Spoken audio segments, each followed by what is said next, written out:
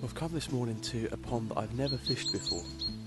It's a really small water, and I've come here for one reason.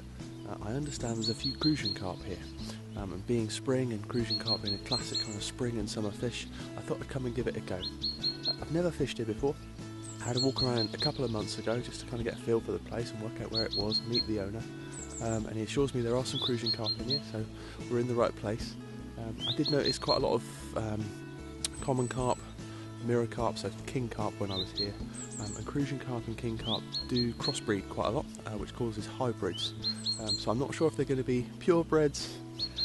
Seems probably unlikely, but we're going to give things a go. We're going to fish for it in a classic way that we would with Crucian Carp. So we're going to go float fishing. I've got my centre pin, and we're going to, as you'll often hear people say when they go Crucian Carp fishing, dot the float right down. They're renowned for being really shy biters, so we're going to use a fine float, dot it right down in the water after carefully plumbing the depth, and we'll give it a go. It's a really lovely spring morning. I'm feeling confident. Let's try it. Okay, so I'm ready to get started. I've taken 10-15 minutes to plumb the depth really carefully, and I can't stress how important that is. I see lots and lots of anglers starting fishing without bothering to plumb the depth. I don't really know exactly what's in front of them with regards to the bottom shape. So right under my feet it's very shallow, there's barely 18 inches of water, and if you go a rod length out it hasn't really increased, but about a rod length and a half out there's a real little step in the bottom, and you can imagine as they were digging the lake out, that's the sort of feature it would create with a digger arm scooping in and out the bottom.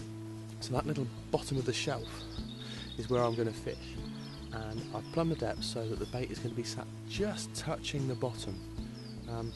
There's no wind whatsoever, so it should sit really nice and still. I've got a bit of a feature next to me here. I've got a nice big bush to fish next to, and the shelf kind of drops away just off the end of that bush. So I've got some near side marginal cover. I've got a rapid change in depth, nice calm conditions, very easy to fish too. It's just a rod length and a half away. I'm going to fish with some sweetcorn. I'm going to fish with some pellets, and we'll give it a go. The sun's just coming up. Why wouldn't you want to go fishing today?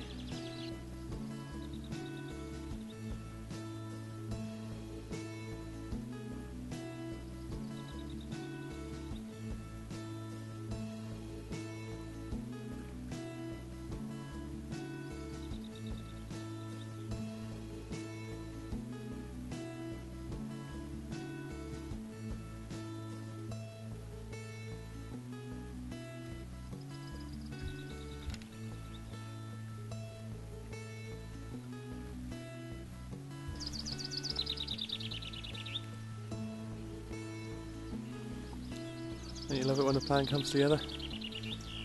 2 minutes, and we got ourselves a Crucian Carp. Excellent. So there's a number of distinguishing features on the Crucian Carp that separates it out from the regular King Carp and what could easily look like a small common carp or a brown goldfish. The first is the absence around the mouth of any barbels whatsoever. You'll see on most carp four long barbels hanging from the sides of its mouth, and this one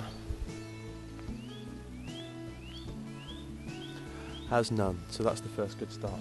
Then we get the colour. It's kind of that classic bronzy colour.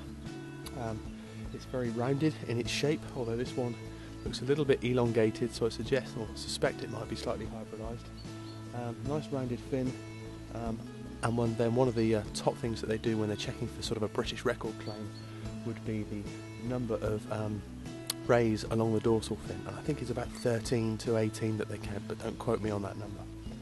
So yeah, first cast, and we've got ourselves a little Crucian Carp. Perfect.